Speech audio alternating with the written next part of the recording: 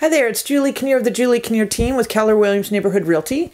And today I thought I'd explain the difference between comparative market analysis that you see offered out there and certainly online and that sort of thing. And the difference between the JKT comparative market analysis, we do offer a free evaluation of your property, but we actually go into detail.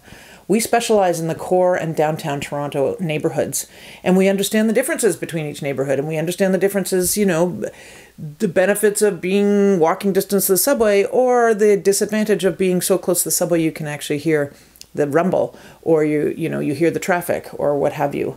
It's really important that you're not sort of taking those stats. I know you can look up online and say, oh, my property's worth this, or you can look up on MPAC and, oh, this is what they evaluated at, or even, a lot of other offers out there.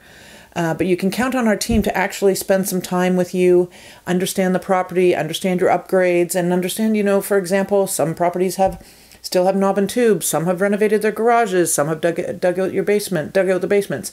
There's like a variety. Some people have put additions on their property, some have renovated, opened it all up. This is not the suburbs here. Even condos, certainly lofts.